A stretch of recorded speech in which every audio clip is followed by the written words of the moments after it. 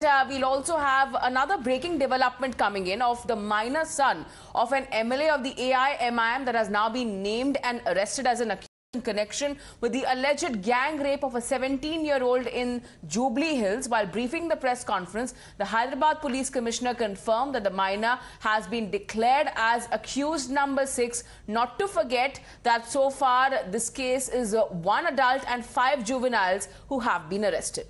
So the investigation that is still underway, especially where in those cars, 2 of them that are being said when the alleged crime happened, and one of them is said to be a car which is used by the government. So a government car that is being said, that is the Innova car, that has been used for the alleged crime. In fact, when the details came out of the number of accused in the case, it was said to be 2 adults and at least the other was said to be minors. 3 of them were said to be minors. But right now the details coming in that one of the adults is still on the run. 1 adult who has been arrested, and there are 4 other minors who have now been taken into custody. One of them said to be from an influential family with political lineage. There's a 6th CCL who had got down from the Innova and gone back.